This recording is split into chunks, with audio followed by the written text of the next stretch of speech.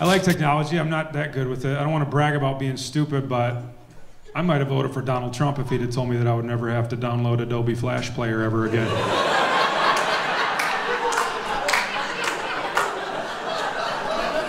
Please make it stop. I can't be the only one having this much trouble with Adobe Flash Player. I'm pretty sure last week Adobe Flash Player told me I needed Adobe Flash Player to use Adobe Flash Player. Please make it stop. But he did not promise that, so he's a racist psychopath. Again, I love doing that joke for millennials. They're just like, you just go into preferences and you could shut the fuck up. Shut the fuck up. Just give me another Flash Player. Not in favor of self-driving cars. I think that's a bad idea. First of all, nobody in this room has ever felt confident sitting down on a toilet with a sensor on it. Never one time. Yeah, because you knew you were going to get the fire hose. You knew you were going to get public toilet water inside your body. And it doesn't leave you. You don't come back from that. I got toilet water from the Milwaukee airport from 6 years ago inside me right now. But that's what we're doing with our inventions. We're putting toilet water inside each other.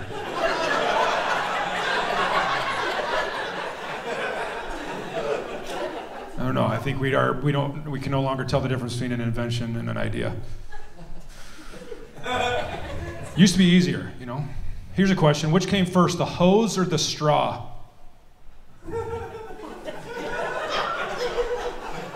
I didn't know either, but I was pretty sure I could invent the second one.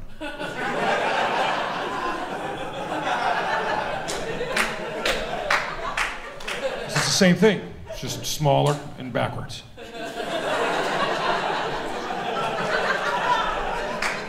I looked it up. It was the hose. The hose was patented in 1668. The straw wasn't patented until 1885, which means that for over 200 years, people walked around like assholes drinking their gin tonics through a goddamn garden hose. Because they lived in a magical time when there was no difference between ideas and inventions. Anything could happen back then, you know? And people had shame and humility, and they didn't think that they could run up and patent a short, straight, backwards hose for their gin and tonics. Before sliced bread. That's when that was. A magical time. They always talk about since sliced bread. They won't shut the fuck up about everything that happened since sliced bread. But can you imagine what it was like living in a time when portioning a loaf of bread made you a force for change in the world? Oh my God, what else was still available? You know? It's a magical time. Since sliced bread, nothing. Nothing worth a fuck. If the twist tie, fine, the twist tie. You need the twist tie, otherwise your sliced bread's all over the floor. Couple things. What? Whiteout? Oh, good. You figured out that selling a gallon of paint in half-ounce bottles was going to be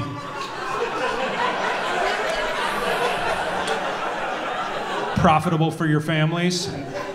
Now your grandson gets laid in Cancun 3 times a year. Congrats on your patent, but kindly go fuck yourself. A lot of supply-side inventions, you know. Not anything that we need, just something that somebody came up with and somehow got into the market, and that's what we're stuck with now, you know. Blankets with sleeves. Bottled water and shit. Supply-side inventions.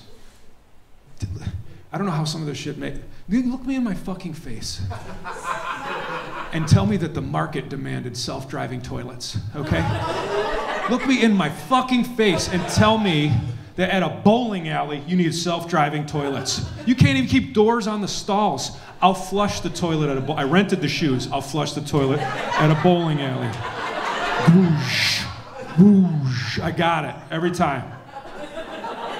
I don't need, spare me the public enema, thank you.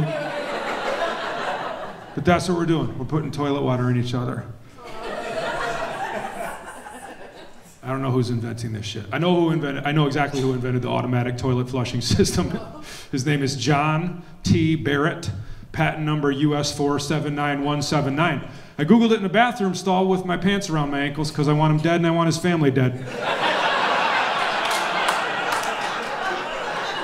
You are putting toilet water inside me, friend? Oh.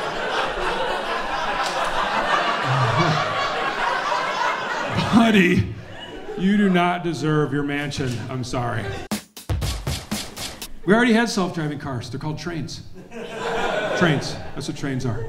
That's what they're going to walk this back to. Because these things, the robots are going to keep killing people. And they're going to have to keep, they're going to, what if we put them in a row? On a track. We'll put them on a track. Oh, that was trains? Okay, that was trains.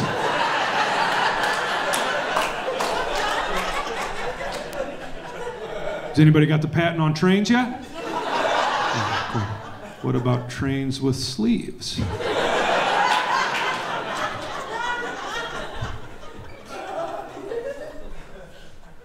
Leonardo da Vinci. Yeah, see, that back then, anything was possible. Leonardo da Vinci got credit for over 500 inventions. Most of them were just drawings in a notebook. I think that's awesome.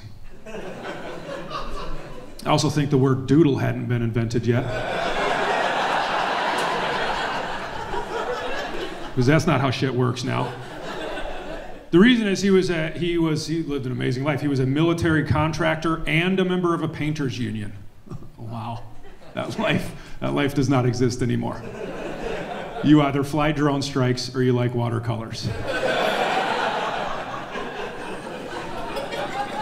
You either murder people with robots in the sky or you paint sailboats. Can't do both, not anymore. You want to murder people with robots in the sky, the first thing they do is make you turn in your watercolors. The military knows, painters make shitty killers. Also, if your painters are your killers, there's not much left to fight for.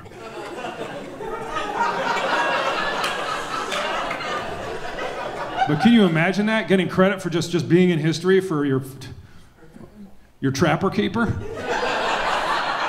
The patent troll, that's what he invented, the patent troll. God forbid you made a prototype of a tank out of iron and steel. Sorry, Leo da Vinci drew a picture of a rifle sticking out of a turtle shell.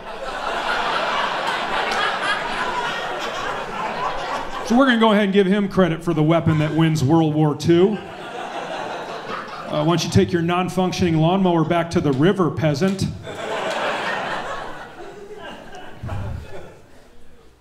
We still let one guy invent everything, though. Steve Jobs, There's a perfect example. Good invention, the iPhone. Changed society. Supply side invention, the iPhone screen. Because now all you iPhone people are trapped. You have to go to the Apple Store twice a year, because it's the new DMV, and you gotta get your screens fixed. I've never seen an Android with a cracked screen. I've never seen an iPhone that didn't look like it had been beaten with a sock full of nickels. You people are viewing the world through the shattered windshield of a fatal car crash. I could throw my phone out the window of a moving car. It would bounce back into my hand mid-conversation.